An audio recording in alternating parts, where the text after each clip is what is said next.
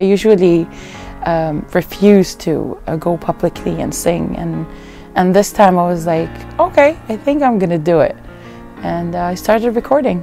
My name is Danah, and I'm an artist. I do film directing, I do music creating, directing music, and I teach music, singing.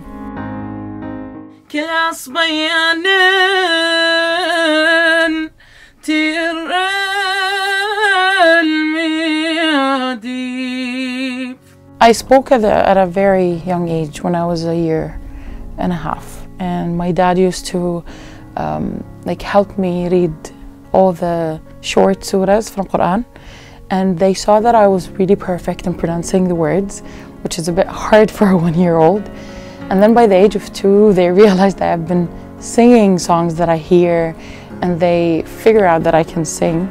And actually I take it from my dad, because my dad has a beautiful voice too. 2 months from the opening, I found out that I'm gonna be actually standing there. Usually I create things and allow people to take credits for it, but this time I felt like it's my time to stand there and do it myself. While I was rehearsing for the World Cup opening with everybody else, I remembered that in 1998 I was watching the World Cup with my cousin in Abu Dhabi. We were watching Ricky Martin perform, and I was like telling her, I'm gonna be this, I'm gonna be there one day and you'll see. And I completely forgot about it, and then suddenly I was standing with Ahmed at the office and saying, well, I'll do it. And then I was like, this is the World Cup. Hello.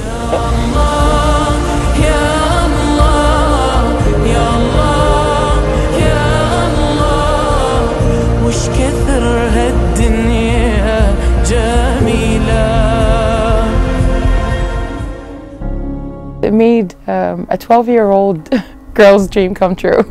The calling had the story, the backstory about the Gulf long time ago in Doha, people going diving, and all the men, fathers, uncles aren't in around their loved ones, like their wives, sisters, mother, and they keep calling for them when they go pearl diving. And how frustrating is this? Because sometimes they might come back and they might not. So the calling is actually calling these people, and we created the story that we are calling the world to us.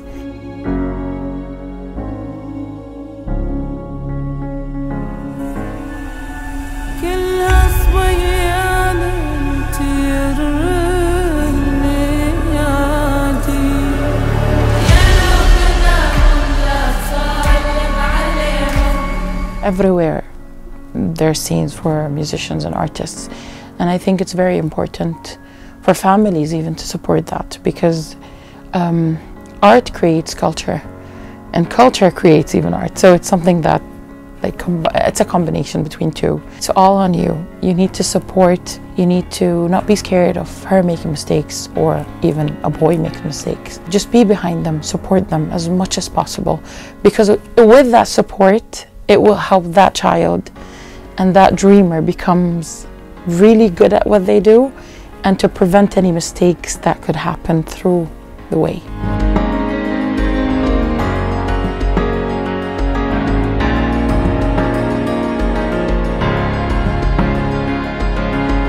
Leaders are pushing us to show who we are really well, and they were so proud to say that this is what we have.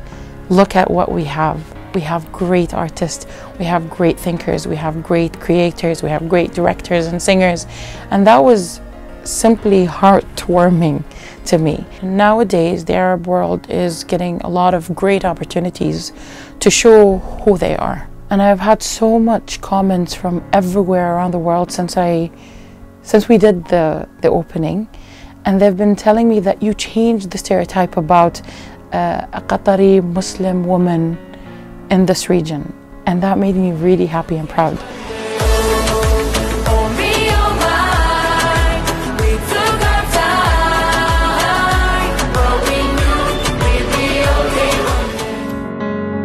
When I decided to do the World Cup, I didn't think of what's next. I just dream and then see how my dream becomes true by working hard. I don't think of what am I going to do next in sense of, yalla, I want to create something bigger than that. I just want to enjoy and have fun. I'm just doing something that I'm really passionate about. I'm not looking for fame or being better than anyone or do things better than anyone. I just want to sing and have fun and enjoy it because I love it.